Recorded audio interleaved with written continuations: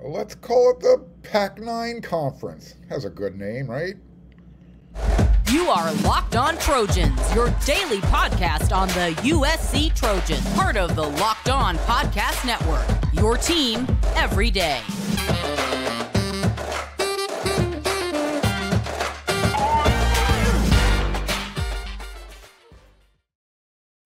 Fight on, everyone. I'm your host, Mark Hulkin, and thank you for making Locked On USC your first listen every day.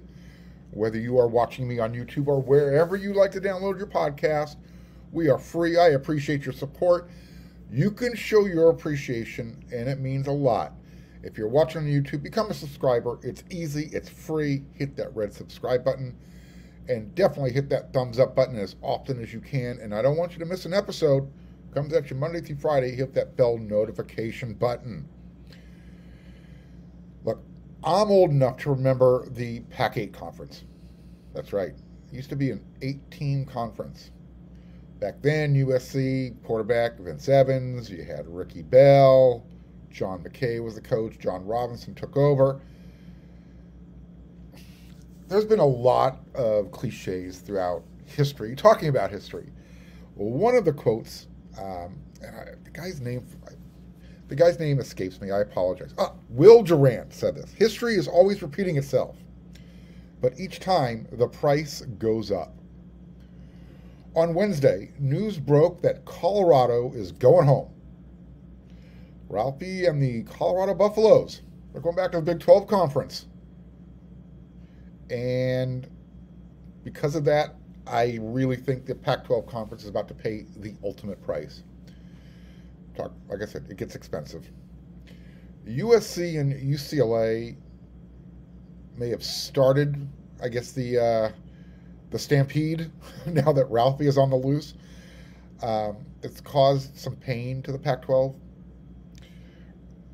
But it's Colorado that essentially, look, the Pac-12 was bleeding, and Colorado, with their announcement, essentially untied the tourniquet, and the conference is just about to, it's going to bleed out. It's going to be slow. It's going to be painful, but it is what it is. This is the cost of what when you get parity and poor leadership. I'm talking about Tom Hansen, Larry Scott after him, the Pac-12 school presidents. This is what happens when you don't back up USC when the sanctions come down, all because of, petty jealousy. USC had been threatening for decades. You better start doing things differently, or, we might go explore other avenues. It happened. Took a while, but it happened. And look, poor leadership. Look, it's hard to blame Commissioner George Kliavkoff because I don't think he had any idea this was coming when he took over. But again, on Wednesday, the college football insider Brett McMurphy from the Action Network, he reported that 2023 will be the last season in the Pac-12 for the Colorado Buffaloes. McMurphy reported that the move will be announced when Colorado officially applies for Big 12 membership on Thursday. You're watching this episode today of Locked On USC. Thursday is today. This will have a quick turnaround too, as the Big 12 Board of Directors is expected to approve CU's move to the Big 12, and they will start playing in 2024. Colorado is making the same move for the same reason USC jumped to the big conference. Colorado is expected to make at least $31.7 million annually in media rights revenue and an estimated $42 million in Big 12 revenue share for a total of $73.7 million per year. In the Pac-12, Colorado has been earning approximately $57.8 million annually, 20.8 of that coming from the media rights deal, the other $37 million coming from the conference revenue share. So, significant difference.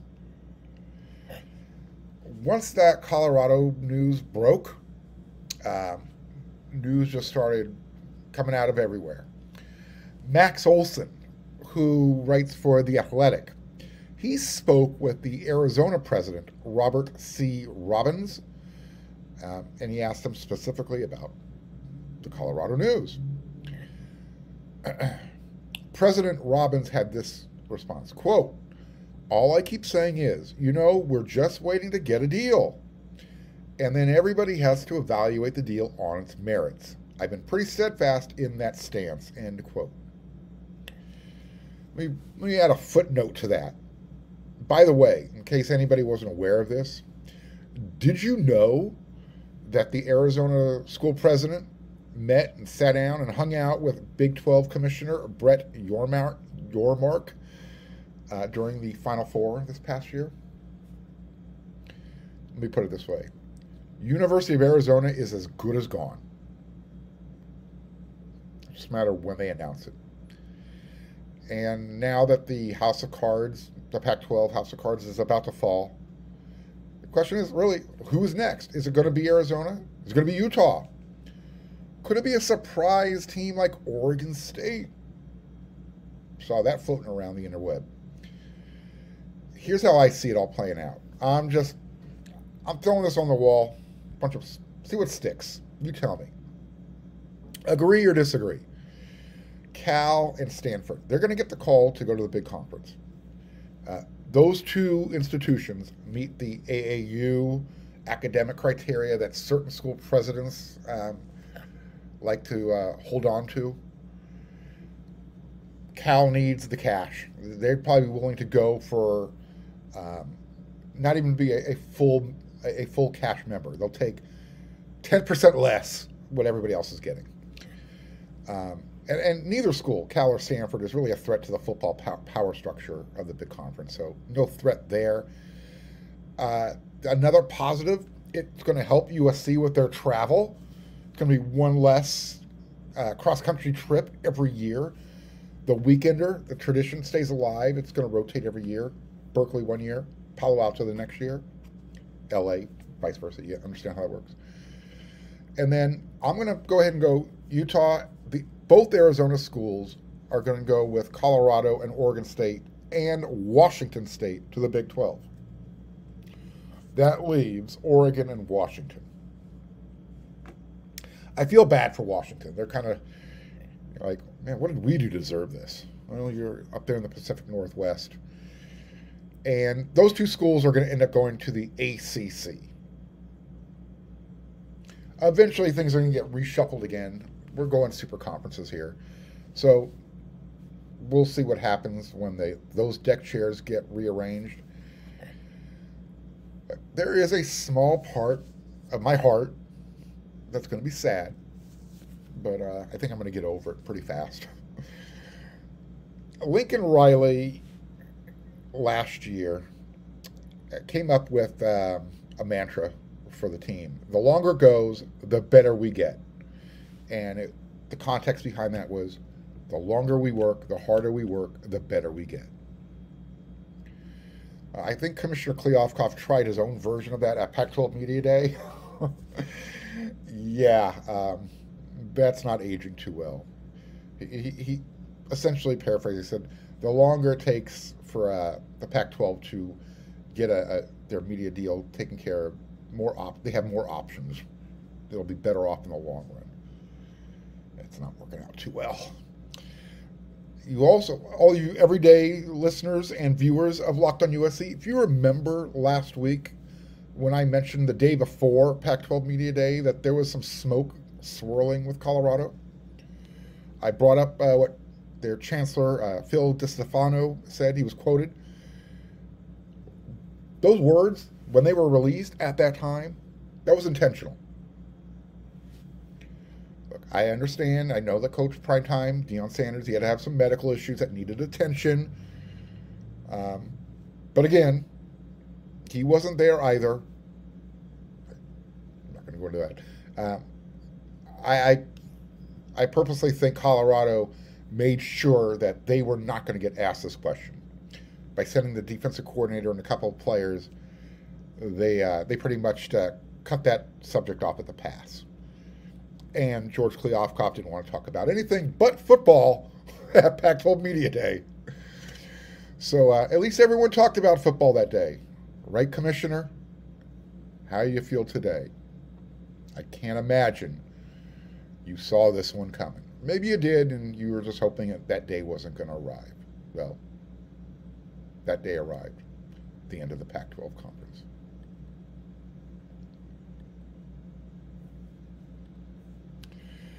So we're going to see who George Kliavkoff is linked in with, because these days, every new potential hire can feel like a high-stakes wager for your small business, and you want to be 100% certain that you have access to the best qualified candidates available.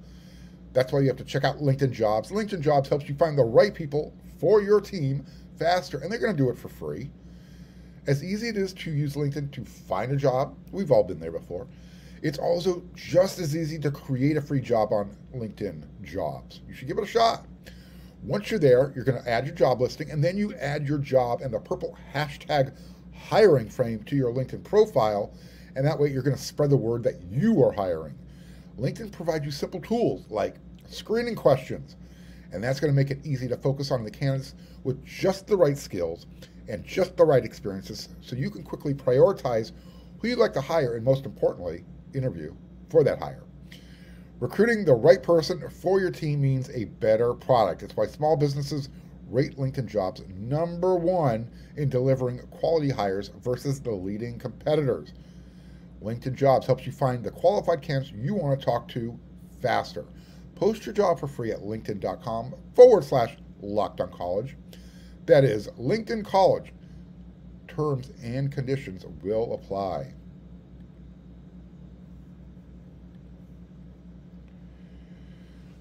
So, Caleb Williams, going into his junior year, he already has a Heisman. He's thrown out the first pitch at the Washington Nationals baseball game. He's done it at the LA Dodgers, hometown now. He's got his own bobblehead. He's walked the catwalk for a Hugo Boss collection. Yeah, he's a model during the offseason. He's started a race in Monaco. He's won an ESPY Award. Oh, and by the way, when he's not doing all of that or practicing with his team, he also runs his own Caleb Cares Foundation. Caleb Williams is kind of good. And the crowd who's listening and watching is saying, what else is Captain Obvious going to tell us? Well, this is what Captain Obvious is about to tell you. Especially if you watch this or listen to the show every day. Caleb Williams has been compared to NFL quarterbacks Patrick Mahomes and Josh Allen. I had a whole segment on that one episode, and I came to the conclusion that he is more Josh Allen than Patrick Mahomes. Because as one NFL insider put it to me, Patrick Mahomes doesn't run with an aggressive attitude. He runs because he's looking to escape. Caleb Williams and Josh Allen have an aggressive attitude towards taking off and running with the ball. But that was what we talked about back then. What I'm talking about now is Caleb Williams, he needs to be more consistent. So, and I'm going to explain. Trust me. We know that he's going to be the #1 overall draft pick. And that's despite what Jordan Rodgers thinks, the Vanderbilt quarterback who likes Joe Milton at Tennessee more. Yeah, I was always under the impression that smart people went to Vanderbilt. I'm kidding. Everyone's entitled to their opinion. But like I said, I think someone told me that Superman needs to be more consistent. And this season is going to be, like I said, Caleb is going to be the #1 overall draft pick. I'll be downright shocked if he's not. And because of that, everyone's going to be coming out of the woodwork and start not trying to tear down Superman Caleb Williams, but they're looking for his flaws, where he can improve. And Caleb will be the first one to tell you where he needs to make improvements. Once you start believing that you don't need to, game over. You've lost. You have to get better every single day. And to kind of give you an example how people are going to start, tearing him down or looking for ways to how things would have been done differently. Caleb Williams was asked about painting his fingernails at Pac-12 Media Day. So, and Caleb said, yeah, probably not. He probably wouldn't do that again. So you learn by making mistakes. My criticism, if you want to call it that, isn't about his leadership qualities. Nowhere close. Caleb is a natural born leader. I went over some of that stuff. He's got the Caleb Cares Foundation, and his teammates will back that up. I mean, they will go to war for the guy. Mason Cobb, one of the newest guys to come to the team. He was the latest to confirm. Eric McKinney, who I work with over there at WeAreSC.com, he asked Mason Cobb about Caleb Williams at Pac-12 Media Day. Quote, "It's so crazy to think that a guy was a true sophomore last season. The way he carried that team, addressing the team. When he talks, it's quiet. Everyone respects him. That's hard to do being 19, 20 years old." Mason Cobb continued, "He's a great kid. Being a Heisman winner, I didn't think he was going to be as humble and outgoing as he is. He's always asking people, hey, how are you doing? And showing that he really cares. That's one thing that was surprising to me. I just expected him to be one of those guys who just kind of keeps to themselves. Nah, man, he loves having the guys over, hanging out with the team," end quote. That's why I'm not going to bring up any of that. When Caleb Williams first arrived at USC, that was in the back of my mind. I talked about it. How is he going to make that transition from Oklahoma, being the guy? Is it going to affect any type of locker room chemistry? I'm going to talk about more of that locker room chemistry in the next segment. But before we get there, what I'm referring to is during practice, being consistent off the field when no one's looking. So actually on the field too.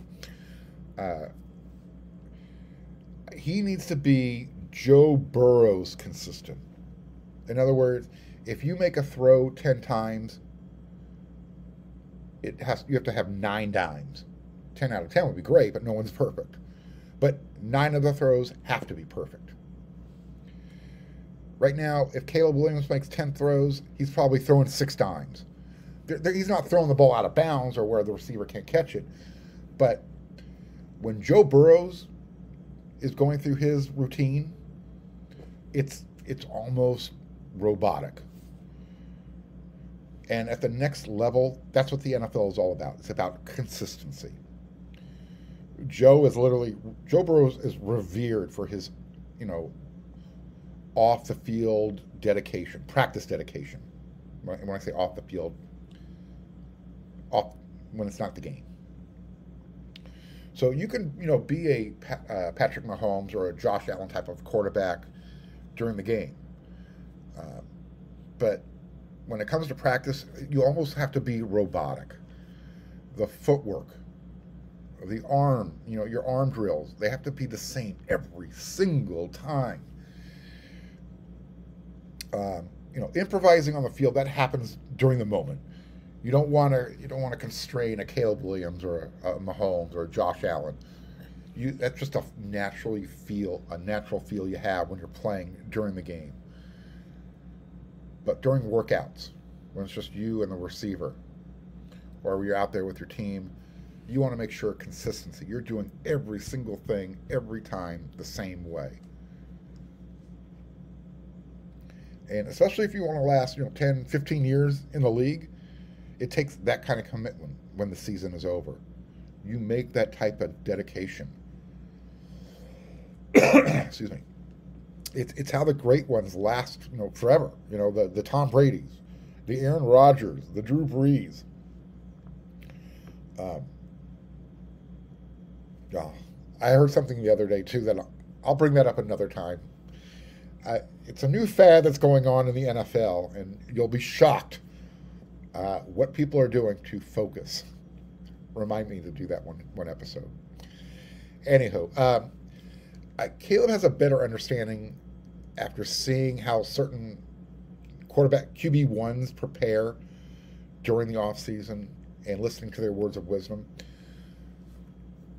That's all going to carry over this upcoming fall camp and through all the Trojan practices throughout the season.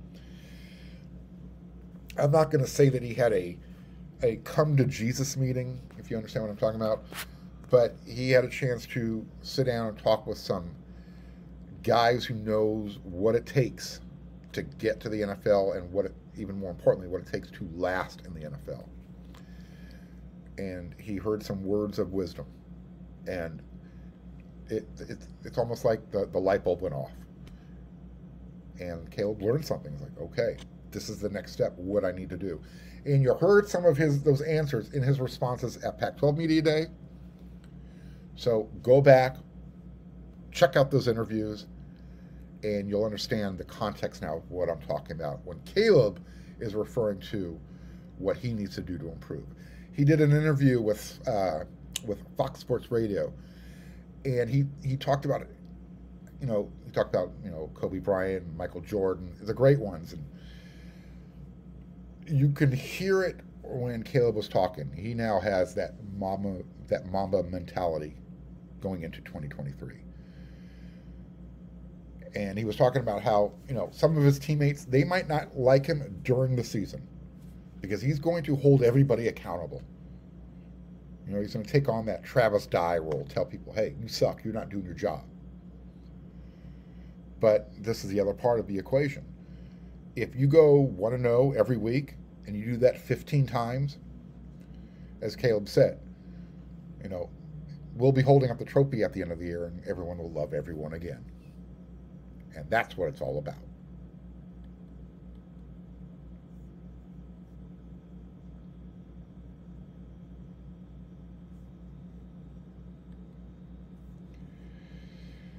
All right, in this third segment, you're watching this Thursday.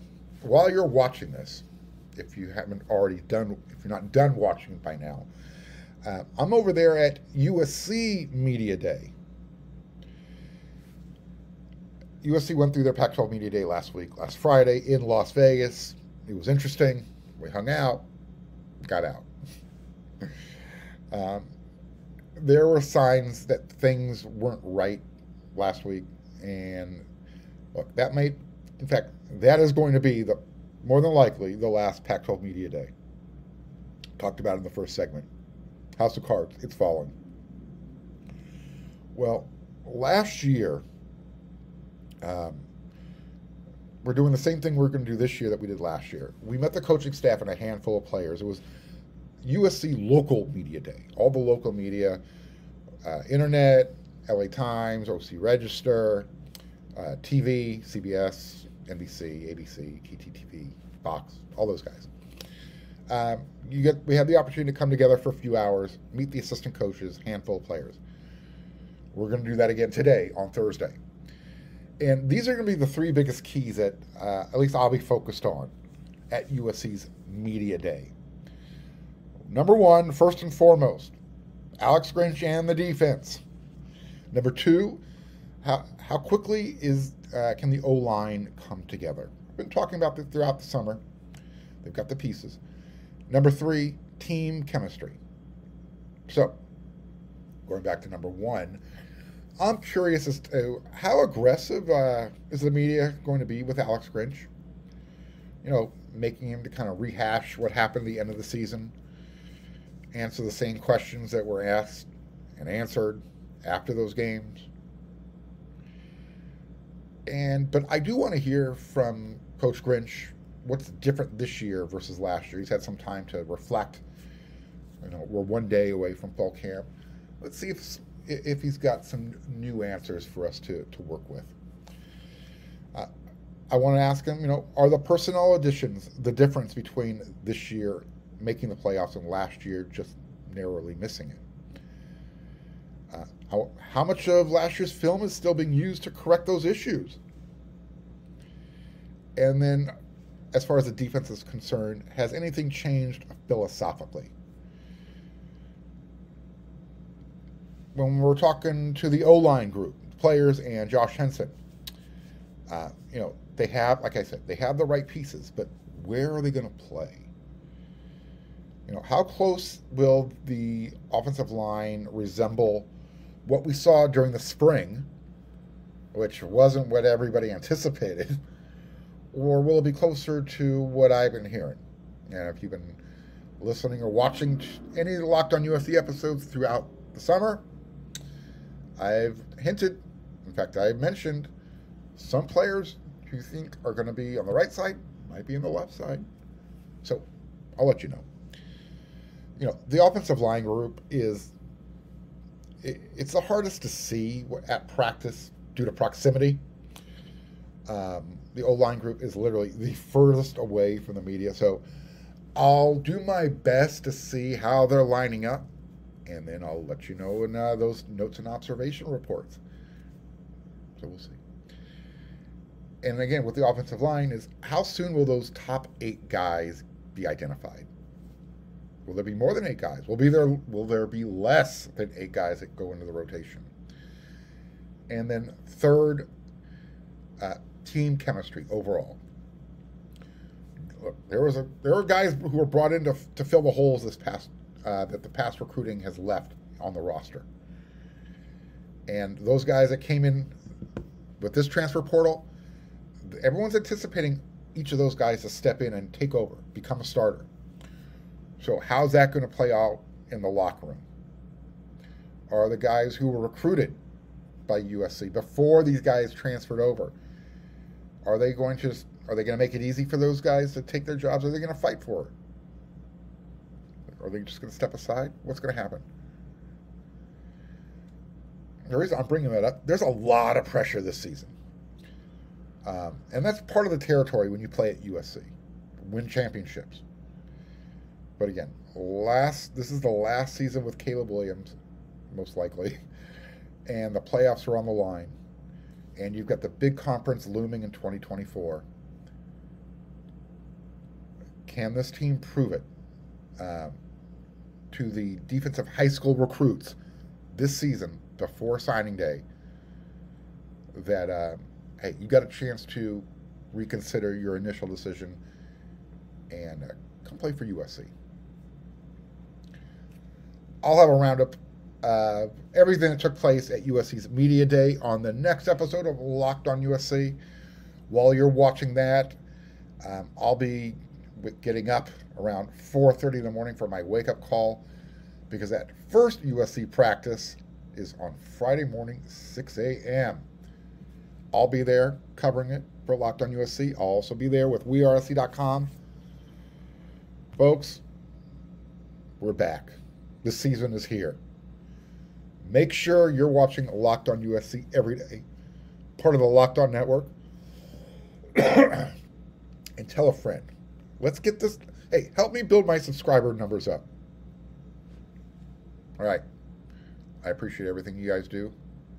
And until that next episode of Locked On USC, everyone, you know what to do.